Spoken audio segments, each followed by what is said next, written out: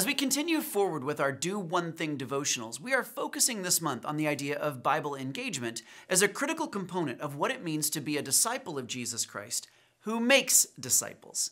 And that's very important because we know that God's Word is one of the most important ways that we hear His voice, learn His character, and understand His will. And here at Trinity Church, we have a desire to not only know God's Word, but also to obey it. Just like the New Testament writer James says when he says, "Be doers of the Word and not hearers only, deceiving your own selves."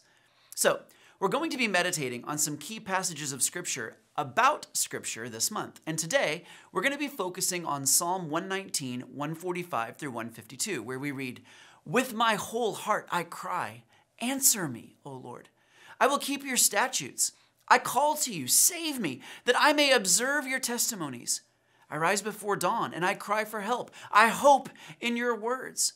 My eyes are awake before the watches of the night, that I may meditate on your promise. Hear my voice according to your steadfast love, O Lord. According to your justice, give me life.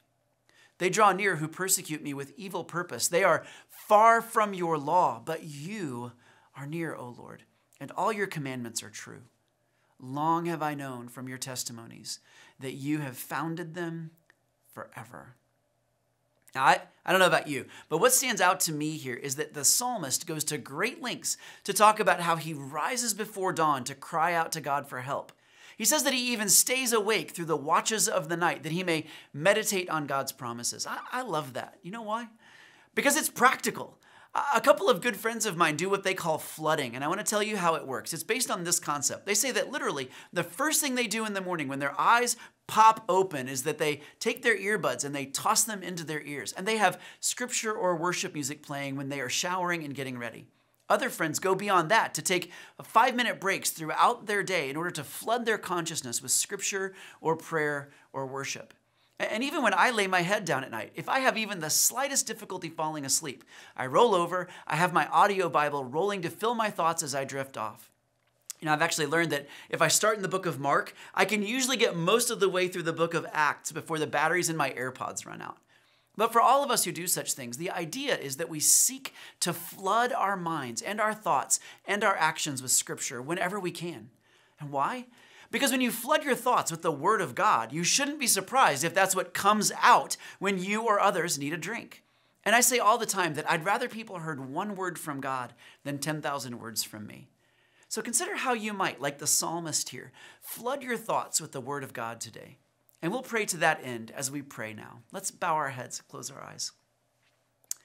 Father, we do, in the name of Jesus, ask that you would remind us to flood our thoughts with your word.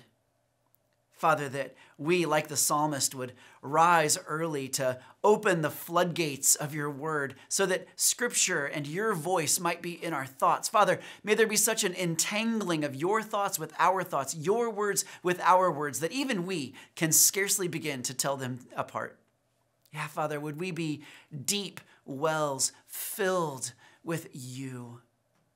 Would you fill our ears, our minds, our eyes, our words, and our thoughts, Father, with what you say, with what you think, and with what you are doing.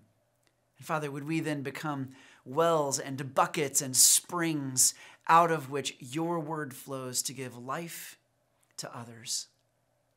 Father, would you flood us so that we might flood the environments where you have called us to be springs of living water.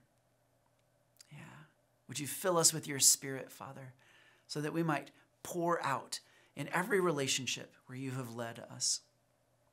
And Father, we are grateful that you have not left us alone or abandoned, wondering what you're like or what you think or what you say. We are grateful for your word.